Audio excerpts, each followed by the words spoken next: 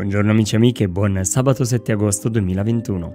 Ascoltiamo e commentiamo il Vangelo secondo Matteo, capitolo 17, versetti 14-20. Si avvicinò a Gesù un uomo che gli si gettò in ginocchio e disse: «Signore, abbi pietà di mio figlio, è epilettico e soffre molto. Cade spesso nel fuoco e sovente nell'acqua. L'ho portato dai tuoi discepoli, ma non sono riusciti a guarirlo». E Gesù rispose: «O generazione incredula e perversa, fino a quando sarò con voi? Fino a quando dovrò sopportarvi? Portatelo qui da me». Gesù lo minacciò, il demonio uscì da lui, e da quel momento il ragazzo fu guarito. Allora i discepoli si avvicinarono a Gesù in disparte e gli chiesero: «Perché noi non siamo riusciti a scacciarlo?» Ed egli rispose loro: «Per la vostra poca fede. In verità io vi dico, se avrete fede pari a un granello di senape, direte a questo monte: spostati da qui a là, ed esso si sposterà e nulla vi sarà impossibile».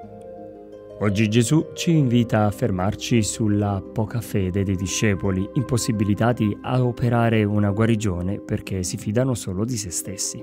E questa è la tentazione con cui tutti noi battezzati spesso facciamo i conti, quando davanti a una difficoltà o a una prova la poca fede diventa incredulità, non permettendo a Dio di intervenire. La fede è un dono ricevuto sin dal battesimo e che Dio moltiplica in noi nella misura del nostro desiderio di riceverlo, nella misura della nostra volontà di farlo fruttificare, coltivandolo.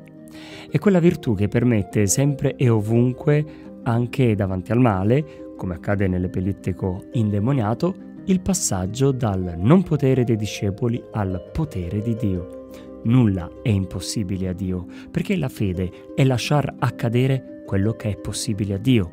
La salvezza non è guarire dai mali fisici e psichici, ma la vera salvezza è affidare la propria vita a Dio, ascoltare e mettere in pratica la sua parola, così da vivere nell'amore con Lui e i fratelli. E tu, in cosa senti maggiormente di mettere in pratica la sua parola? Cari amici, grazie per questa quarta stagione insieme.